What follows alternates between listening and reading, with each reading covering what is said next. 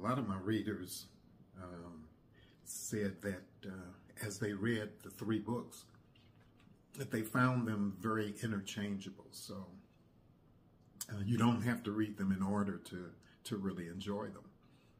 So I'm going to begin by reading the second book, which is Heart Attack at Red Rock Canyon. And hopefully that'll give you that will entice you, as I like to say, the journey to have it all: adventure, life, and love in the pursuit of happiness. Okay, Heart Attack at Red Rock Canyon, where life and death are equal partners.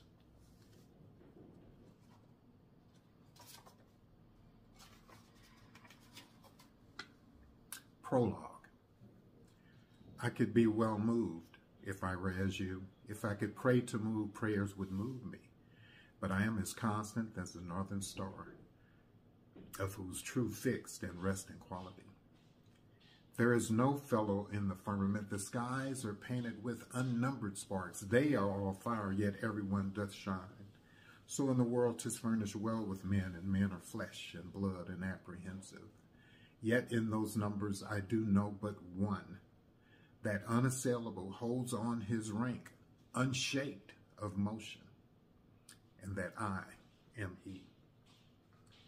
As a freshman in high school, I first read these words spoken by Julius Caesar, and my heart changed. There was nothing life could throw at me that I would not and could not defeat, because I was he. So now here it is 50 years later, and I went another change of heart in my never-ending search for internal peace. Just 30 minutes earlier, I was marveling within myself at how good my body was responding to this difficult hike in Red Rock Canyon. I felt strong, blessed, and confident that I was on track to conquer Gunsight Notch.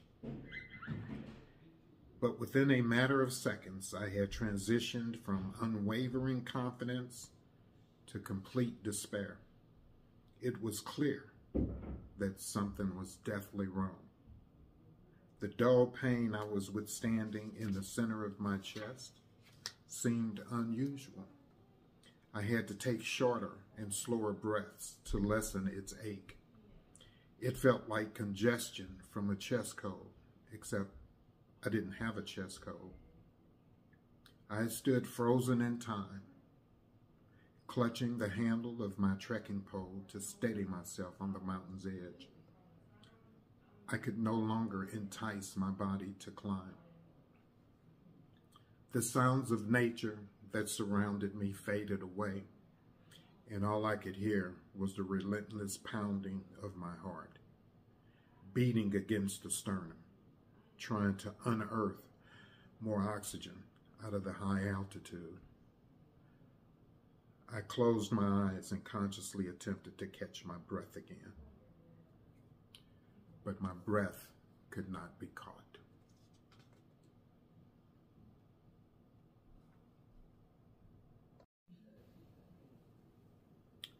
Chapter 1, Gunsight Notch.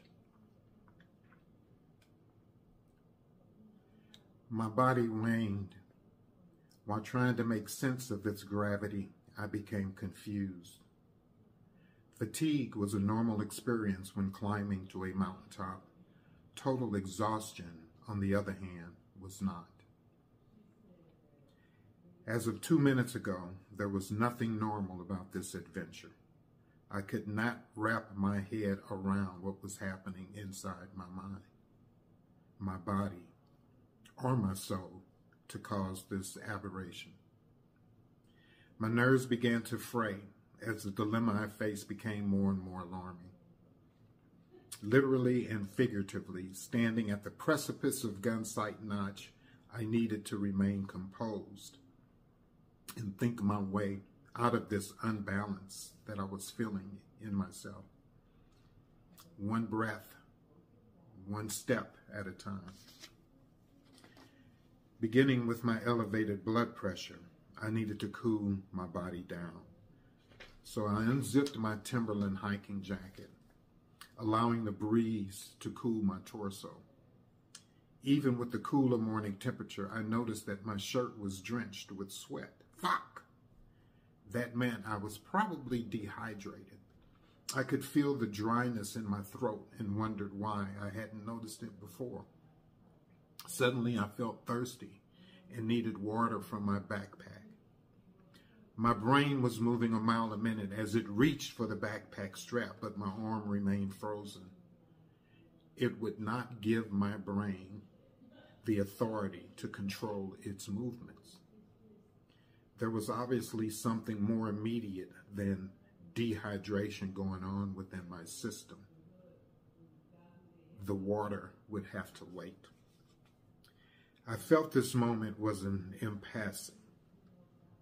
Believing in the mind over matter theory, I was taken aback that matter had weakened the mind enough to finally reign triumphant. So I decided to hush my fear and listen to my inner being. This allowed me to pick up on other more subtle clues that my physical functions were experiencing a major shutdown. For the first time in my hiking life, it felt as if the wilderness had beaten me. I questioned if I would even be able to convince myself to continue beyond this point. Taking further stock of my predicament, I looked up towards the cold and realized that even taking a single step towards the summit was going to be problematic.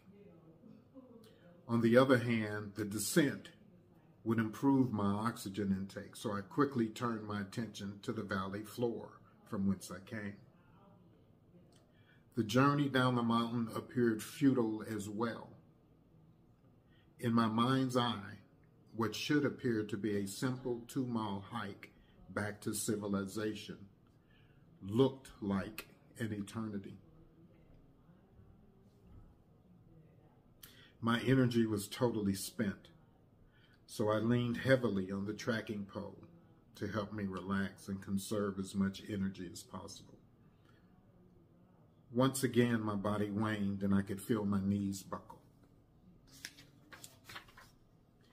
Exhaustion was the only answer.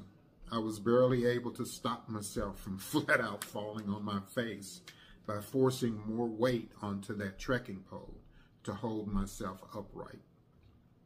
Next to me was a boulder the height of a chair, so I decided to sit, rest, and gather myself.